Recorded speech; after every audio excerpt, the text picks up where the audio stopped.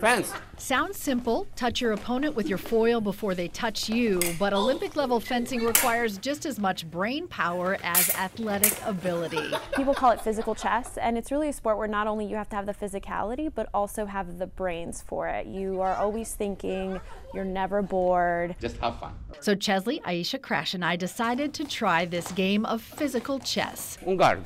But first we have to learn the basics. Fencing's all about acting and reacting in fractions of seconds, which is why our first test was trying to catch a falling glove. Ready? Okay. Moving in slow motion. So next up, learning the proper footwork.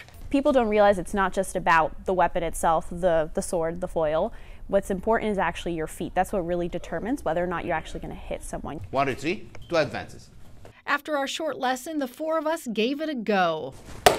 We suited up in some protective but tight gear. Yeah, have to be tight. A little claustrophobic. Fence. Right away, we knew we weren't anywhere close to Olympic-level fencing. Our opponent was three-time Olympian Waleed Moran and the owner of Lotus Fencing Academy.